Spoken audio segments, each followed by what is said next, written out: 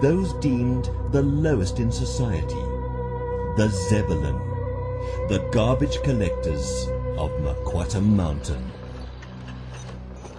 Every morning at the crack of dawn, over 7,000 rubbish collectors leave Garbage City on horse carts or small trucks and move into the city of Cairo, where they collect over 13,000 tons of rubbish from nearly 17 million residents, and return to the narrow streets of Garbage City, bringing the refuse into their homes.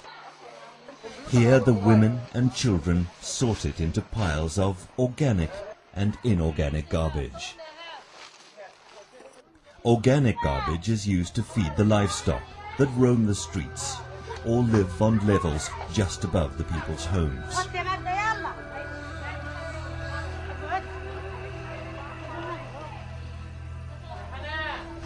There was a time when it seemed as though life would never change for these people. And no one cared, because they were doing a filthy task, a job no one wanted. The realization of the lostness of these people burned deep within Father Simon's heart. Right then, he determined to be God's instrument of change, and he would wade through pig pens such as this, and literally pull people from the muck and mire, and present them with God's love.